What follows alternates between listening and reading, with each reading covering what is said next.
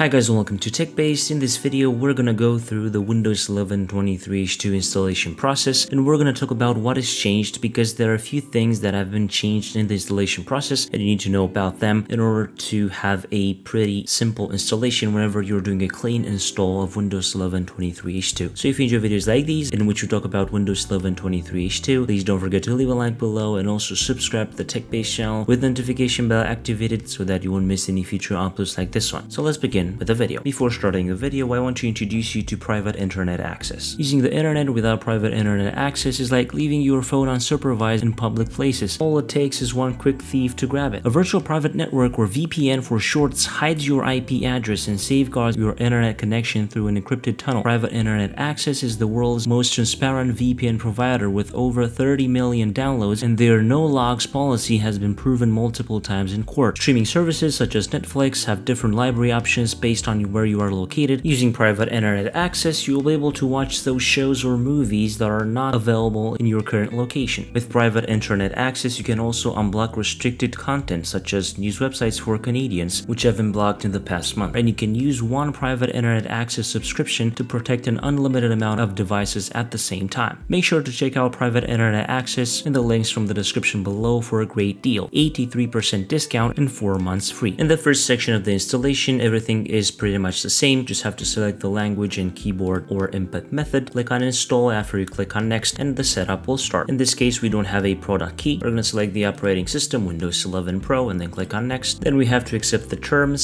select that and then click on next, and we're going to select custom install Windows only, and we're going to install Windows on this unallocated space and then click on next. And here it will copy the files, get the files ready for installation, install the new features, updates, and then finishing up. As I've said, this part is pretty much the same, but we have some changes in the OOB section of Windows 11 23H2, and we're gonna go through them once we get to that part. After the restart, of course, we're going through the small setup where Windows is starting services, installing some drivers, and then we're gonna go to the OOB part of the installation. So now we're in the OOB section of the installation process. I'm just gonna select United States as the right country or region, and then click on yes, then yes again, then skip. After a quick restart, we're gonna have to name our device. I'm just gonna name it and then click on next. Then we're gonna set up for personal use and then click on next again. And here we're gonna have to unlock our Microsoft experience, and basically now if you log in with a Microsoft account by clicking on sign in, you're gonna unlock some new experiences that you can have inside the Windows installation process, and experiences that also will carry on after the installation process on the first boot up, and we're gonna talk about that a bit later. Here we're just gonna log into our Microsoft account and then click on next. And now in this screen we have something that is pretty new in the installation process, and that is the restore section. Basically Microsoft has now done a very tight connection between the backup app and also the restore section from the installation process, and basically when you are connected to a Microsoft account, you will be able to restore your PC backup, which will now include folders, apps, settings, and credentials. And of course you can customize this in your currently installed operating system in the backup app, and you also have more options here. And as you can see, I have here a lot of backups that were done previously, but of course the latest one is this one, and I can restore everything I want from that backup if I'm interested. But as I've said, settings, apps, also files can be restored with this new restoring section. I think that is a pretty good addition for Microsoft, and it could be really useful because think about it. Now you have some issues with your computer or anything like that. You have previously set that all your important settings, files and folders, applications and so on to be backed up with a backup app. You can just simply clean install your Windows operating system and have all your things good to go in just a few seconds by restoring them from your previous computer. But in this case, we're just going to set up as a new PC. We're going to have to create a PIN and then click on OK, and then choose privacy settings for your device. This is how I normally do these settings. I uncheck advertising ID, tailored experiences, and I leave the first 4 as they are, basically enabled, and then click on accept. Now before talking about the next section from the installation process, you could encounter the new presence sensing options inside the OOB section. Well, I don't have that on this computer because you need to have presence sensing support on your computer, but you're going to have a screenshot here, and basically you can enable that from the installation process and you'll have it in your computer after you install it. That is also a new thing that is related to Windows 11 23H2. And finally, we have another thing that is new in the installation process in Windows 11 23H2 is the Let's Customize Your Experience section. Well, now depending on what you choose here, the experience will be different after installation. For example, if we choose here development, right after we boot up, we will be greeted by the Dev Home app. The Dev Home app will be automatically opened after we boot up for the first time on our computer, and also Also, if you choose entertainment or gaming or anything like that, you should get the new Get Started app opened up automatically after the first boot up. But Microsoft is saying that they will customize things even further in the future, and basically if you select something, you'll be greeted by certain applications that have a connection with what you chose. But in this case, I'm just going to click on skip. As I've said, if we were to select development, for example, the dev home app will be automatically opened after the first boot up. Here we have the option to connect our phone using phone link for Android phones and also